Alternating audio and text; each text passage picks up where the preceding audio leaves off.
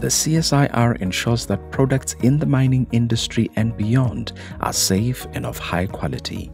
For over 80 years, mines, manufacturers and users have relied on our technical expertise and testing facilities to adhere to legally mandated regulations and international standards, as well as for research and development. The Cottesloe laboratories are one of its kind. They are unique because in the country, the regulators, in this case, I'm talking about Department of Mineral Resources and Energy, rely on our results.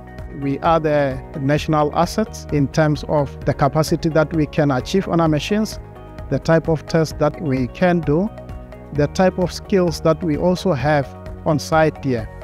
They are unique. At the Cottesloe labs, we've got 3 areas or 3 labs, namely self-contained self-rescuers, and then we've got mechanical laboratory where we test mining supports, where we test safety hooks, and many other mechanical products which require tensile testing. And then we've got the rope lab where we test the steel winder ropes, and it's also a unique facility considering the amount of the capacity of our machines. We've got the biggest in the country. The self-contained self-rescue, they are the only one in the country. They are probably the only one in the SADC region. That's where all the self-rescues are submitted for testing. One of our clients, Afrex, a local manufacturer, submit self-contained self-rescues at the CSIR for conformity assessment for each and every batch that is produced. These are rescue devices that miners carry underground. They carry them 100% of the time that they're on shift, so they carry it on their belts.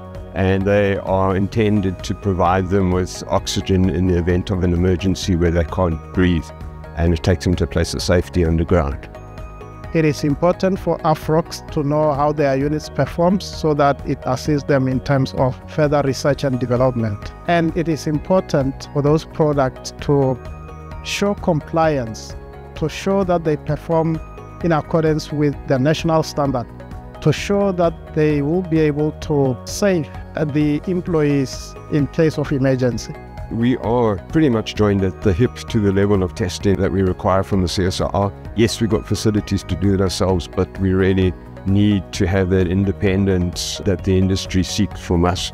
We sample the units from the mines, bring them back to the CSIR, and then subject the units to the breathing simulator, which simulate the breathing of a human being. In that test, we monitor the oxygen levels, we monitor the temperature that is generated throughout the test, and we also look at what we call the breathing resistance, the difficulty of a human being to breathe from such a device. Once we have done the test, we will compile the test results, which we send back to the mine.